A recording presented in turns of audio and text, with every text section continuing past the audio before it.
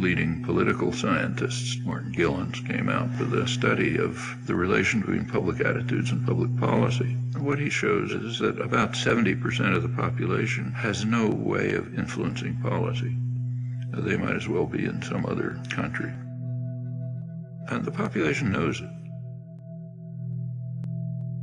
What it's led to is a population that's angry, frustrated, hates institutions.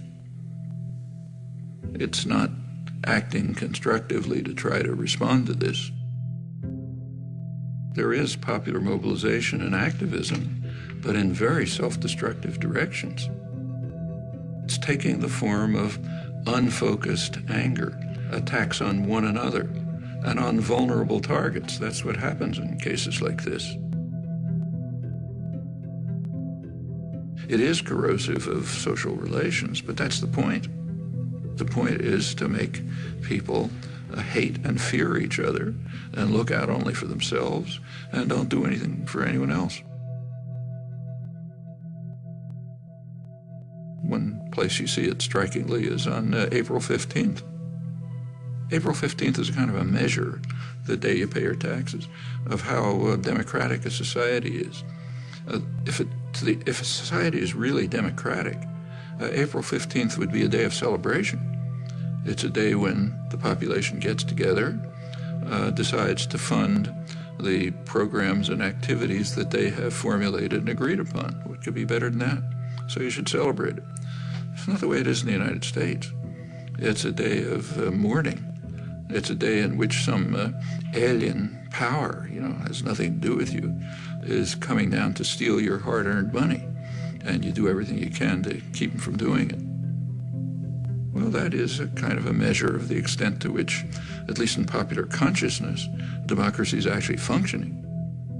Not a very attractive picture.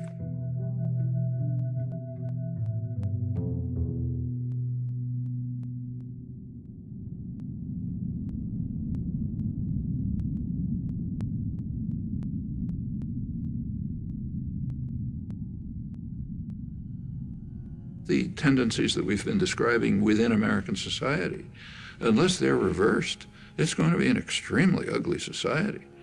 A society that's based on Adam Smith's vile maxim, all for myself, nothing for anyone else.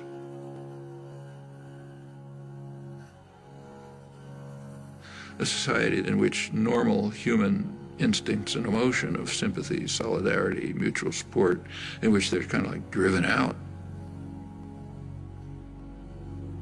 That's a society so ugly, I don't even know who'd want to live in it. I wouldn't want my children to. If the society is based on control by private wealth, it will reflect the values that it in fact does reflect. The value that is greed and the desire to maximize personal gain at the expense of others. Now, any society, maybe a small society based on that principle is ugly, but it can survive. A global society based on that principle is headed for massive destruction.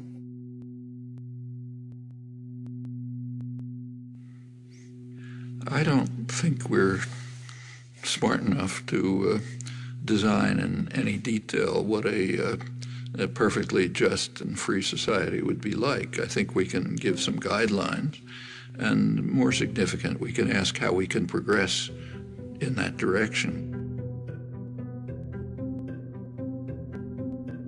John Dewey, the leading social philosopher in the late 20th century, he argued that until all institutions, production, commerce, media, unless they're all under participatory democratic control, we will not have a functioning democratic society.